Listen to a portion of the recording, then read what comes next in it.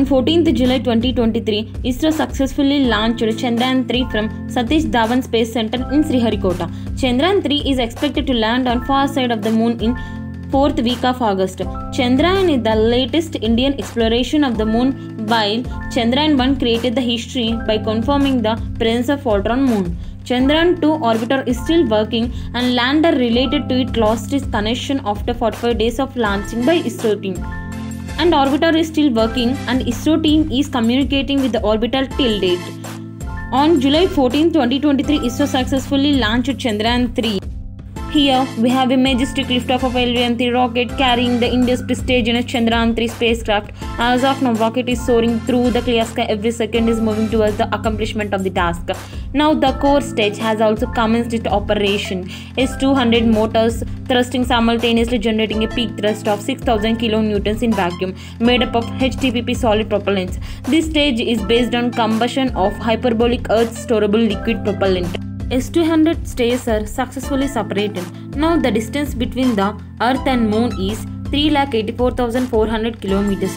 Now the rocket moves around the Earth orbit for 24 days. Then the lander, fixed to the propulsion module, will be revolving around the Earth in elliptical orbit. India's prestigious lunar landing spacecraft is closely moving to intended injection spotted in the orbit. The propulsion module provides propulsion for Earth-bounded maneuver, translunar injection, and the moon-bounded orbit. It also has a payload to study these spectral and polar immetric measurements of Earth and lunar orbit.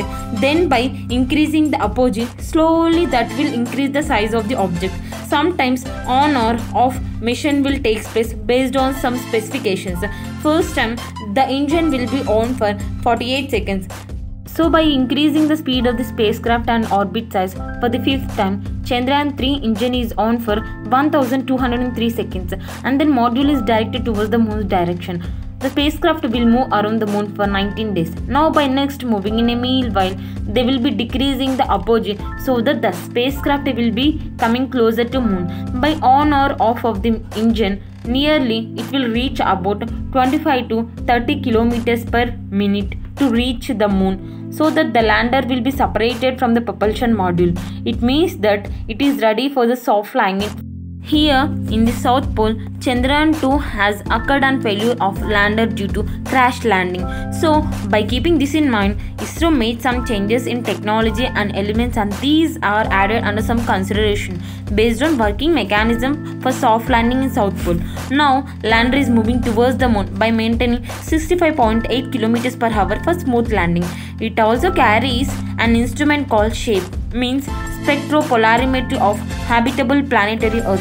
Here, this is majorly used to enable discoveries of small planets. Here, boosters will play a major role for soft landing. Now, we can expect the lander for the exact soft landing position by maintaining speed of 2 miles per second. Pregnant rover will be coming from the lander through a slopey surface. Now, this rover will move on the moon and will do research by sending the information to lander, and the lander will send the information to Earth, that means ISRO station. It can also have the ability to identify the smaller planets which are present in space due to the presence of spectroscopic nature. Orbiter that belongs to Chandrayaan-2 is still working. This pregnant rover will share the information by using two instruments. They are LIPS and APS. Hereafter, soft landing will take place. Rover will wake up during daytime only and will go to sleep mode during dark time. Sunrise will fall on the solar plate and it will get automatically charged. This rover will provide the information related to chemical and mineralogical composition of the lunar surface to help the expert more about the lunar surface also.